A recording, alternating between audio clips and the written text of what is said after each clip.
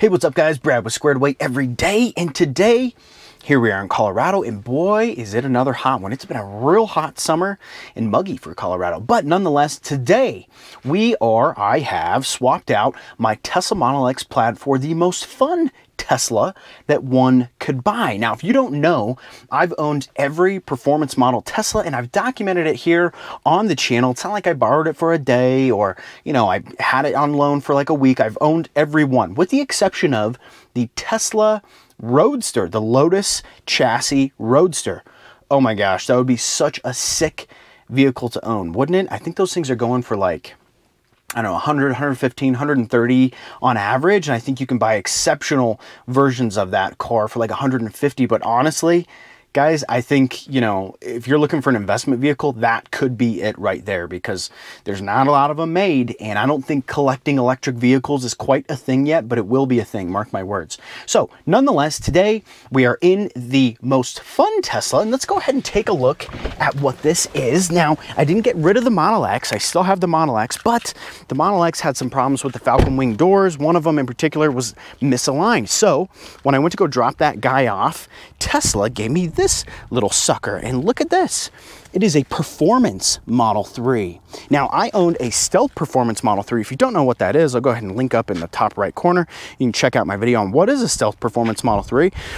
But this one is just a normal Model 3. They've capped it at 85 miles per hour, and they took off track mode, or they limited it anyway so that you can't access it. And so I've had this little guy to drive around for the past couple days while they've had the X.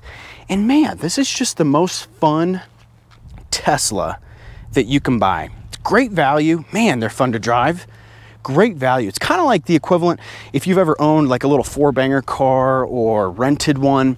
They're fun because you can just mash the pedal down. It's not like it's like crazy unsafe or anything, but you really get the full experience out of that car. Just totally putting the throttle down or the accelerator or whatever you're driving. And this is kind of that same experience. That in conjunction with the track mode. It's not as heavy as the Plaid, so it doesn't shred tires quite like, oh, I'm sorry, the Model S Plaid, that is. This particular vehicle doesn't shred tires quite like the Model S Plaid did, so you can kind of just drift around parking lots and stuff like that, and not have to just replace your tires afterwards. So anyway, super cool car. Look at this. Really unique rental. It's actually tinted. I don't know if you can tell in the video here, and it's not a rental, it's a loaner. But the windows are tinted, and we've got this like carbon fiber. This is an older model. You can see it had the chrome trim on it, but it's got a wrap, like a little fake carbon fiber vinyl wrap. It's actually bubbling, but it's a really weird loaner to have, a frickin' Performance Model 3. What a bizarre loaner.